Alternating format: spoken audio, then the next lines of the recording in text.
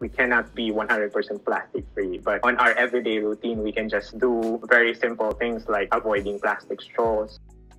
Thank you so much for joining us today. My name is Ron, I'm from Mighty Jaxx, and today we have with us Kerby Rosanes. How are you, Kerby? I'm good, Ron. How are you? Wonderful, better after seeing you. I've read so much about you, heard so much about you, seen a lot of you also. You're an illustrator extraordinaire, you work with brands, you've been on TV shows, you've got multiple best-selling art books as well. Absolute privilege to have you with us. I heard, Kerby, that you were recently or currently still are on holiday. On a holiday right now? Were you, or recently? Yeah, recently, but this week has been really hectic. Where were you on holiday? Just with my family in my home province, so I got to visit them for a couple of days. Nice. What is a holiday to you like? Is it time away from art, or is it more time to spend with art? It is always a time away from art. Art is gonna create like every day. We cannot create every day, so we have to like take some pauses or breaks. And for me, holidays or visiting other places and then doing absolutely nothing related to art, I think that's the best creative fuel for me. I've seen articles recently that creative people just need to have some time where they do absolutely nothing. Yeah, correct. Thank you again for joining us, Kerb. Could you tell us very quickly a little bit about who you are, what you do, how it started, how it motivates you? Fire away. I'm Kerby. I'm from the Philippines. I'm a traditional illustrator and I started doing art since I was a kid. The family is inclined with art, anything, sculpture, music, we have them. And then I'm the one who actually pursued art in the family. I mean, as a professional. I started freelancing way back in 2014. So I started sharing my stuff on Facebook. Tumblr was a big thing back then. And yeah, it took off. I mean, people have seen my work and then people started commissioning me for private pieces and then company. And then I started doing books also. And now I'm everywhere. Like I'm doing everything for some brands. And now I'm with Mighty Jaxx. Nice. Thank you so much. You mentioned you're from the Philippines. Do you think the Philippines where you grew up, the environment around you played a very big role in shaping you, shaping your art? Yeah, absolutely. I mean, I grew up in a small town in the province in the Philippines. And majority of my childhood, I spent it outdoors, like running through green fields, you know, strolling forests, swimming on rivers. And majority of those experiences, you can see it in my art. Like most of the themes in my art are nature inspired and also tackling issues about environmental protection. So nature has a very big role in shaping the kind of art that I do. And so you can see it in my art. Yeah. For sure we can. All of us can. Again, this is not a question I listed down, but is this something I wanted to ask you? You said you were the only one in your family to have pursued art. Was it encouraged by your family or were you like a rebel? Did it against their wishes? No, it was not encouraged. After I graduated, I worked as a search engine optimization specialist. SEO, so, nice. Yeah, SEO. Also on the marketing side, right? I was doing that for 2 years, I think. It's funny because I'm also interviewing people, like creative people during that work. So I was kind of having this idea how to do freelancing at that time. So when I started to figure it out, I just make the big leap in 2014. So I quit the day job and then like do full time. It was not encouraged by any of my family members, but after a couple of years, like when they see that the things that I do, the things that I've accomplished, so it eventually worked. I mean, it's okay for them now.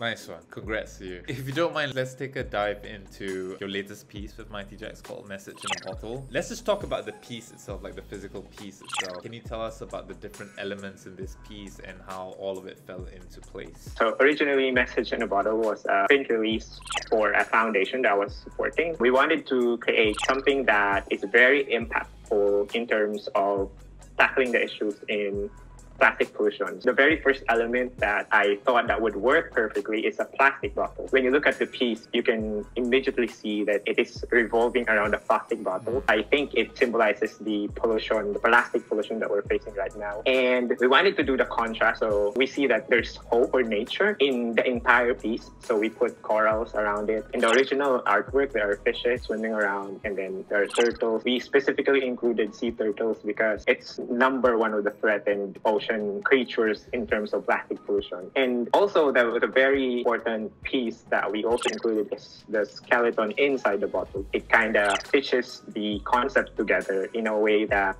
it shows the problem and what the problem may lead to. What will it lead to, Kerby? We're asking you this.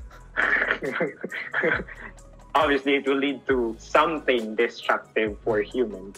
What is the overall meaning behind this piece? But specifically for this piece, is there like a specific memory that you felt really inspired this piece? During the pandemic, they say that nature is thriving because people are not outside. You can't see cars anymore. But it's not the same with the ocean. So the ocean is still struggling with plastic pollution, even with or without pandemic. When the restrictions were quite relaxed in the Philippines, we actually managed to like go to the beaches and visit some places that we used to, and then it's still filled with garbage and plastic, stuff like that. And now during that time, the medical things are added on the garbage that we see in the coastal area. That experience kind of inspired this piece.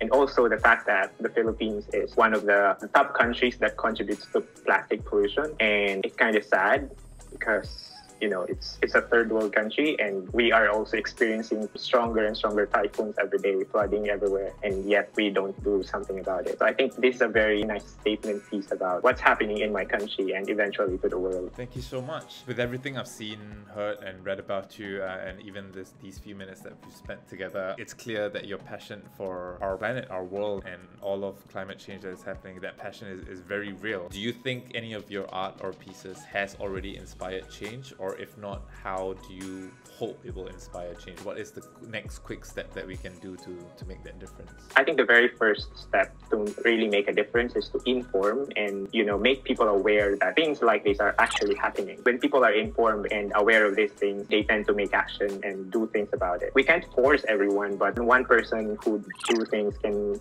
make a huge difference, can make, you know, little steps. I always say that it's impossible to actually get plastics out of our system. We cannot be 100% plastic free, but on our everyday routine, we can just do very simple things like avoiding plastic straws or bringing our own bags to the supermarket and grocery stores. Those simple actions can make a difference. And I believe the art that I do, it kind of gives people the information and the awareness that some of these things is happening. It might lead to something devastating in the future if they don't do something about it. Thank you so much, Kerby. I think that's all we can talk about the Message in a Bottle, your work. I just want to go back to more questions about you, about your relationship with art.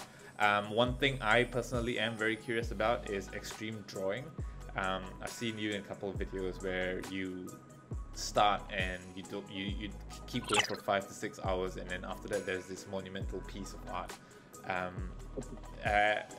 And I have read explanations about your relationship with extreme art, but I just wanted to get it out of you so that the people can hear it themselves.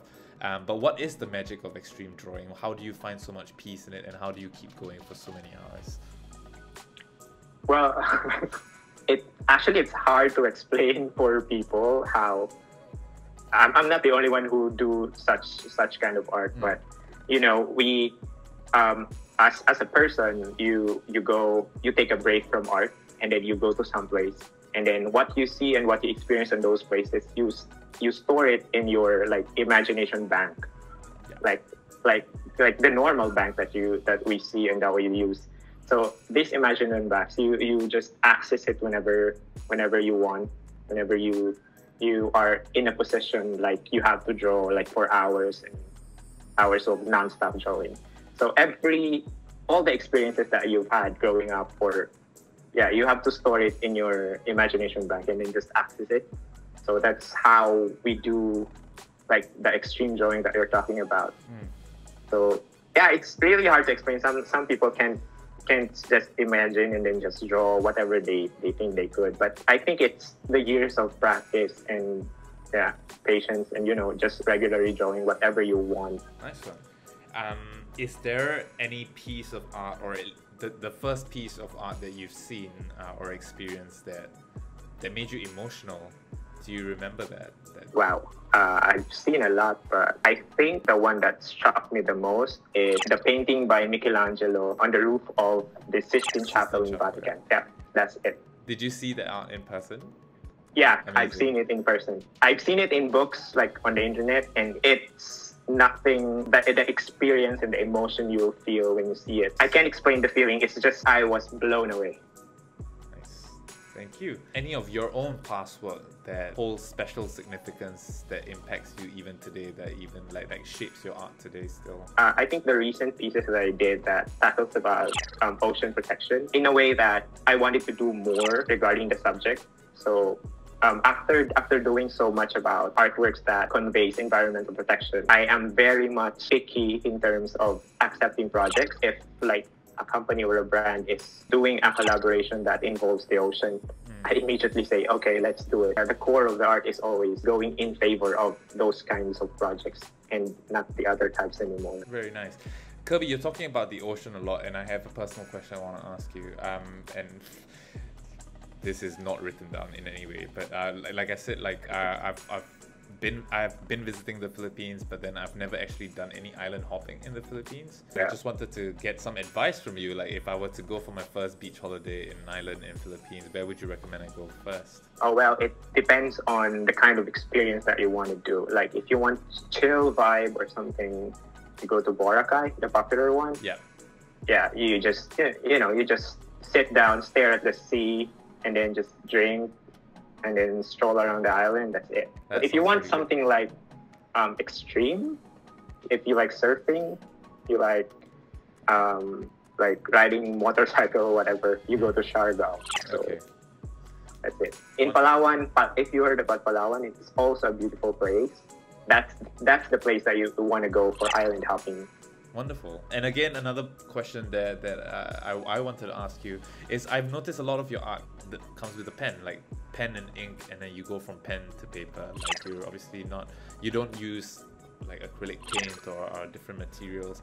Was just wondering if there is a reason for that. What inspired that? Why are you always sticking to a pen? When I was exploring the kind of art that I wanted to do for the rest of my life, I tried every medium available. I tried watercolor, oil painting, I even tried drawing, the paintbrush you do when you do murals and stuff. Yeah, I tried all of those, and I easily get tired in a way, or I don't have the patience to actually pick the colors that I wanted to do. So when I was actually already at work doing SEO job, I get little time to actually draw and do art. So I have a pen and then a small notebook. So I tried, and that's that kind of art. Actually, that's the kind of art that I wanted to stick for the rest of my life. Very nice. So that's the style that I developed. Also less expensive, so I don't have to buy colors and stuff like that. And also it kind of opened so many opportunities, because a lot of people are doing colored pieces, and so little artists are doing like black and white pieces. A couple of years ago, when there's the boom with the coloring world, like adult coloring industry, I was one of the lucky creators that was picked by some big publishers to actually publish books. They basically told me, oh, you don't want to color your art, so let others color it.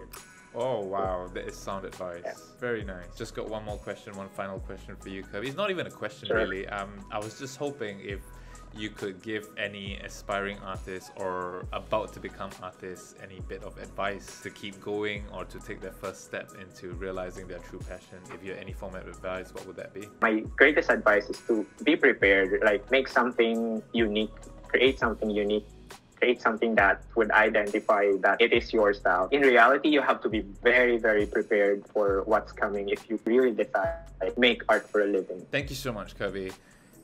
We haven't got any more questions for you, but if there are many questions from our audience coming in through our socials, I will definitely send them your way, and then perhaps we could talk again soon, Kerby. Thank you so much. Wonderful to have you here. Thank you so much. Bye.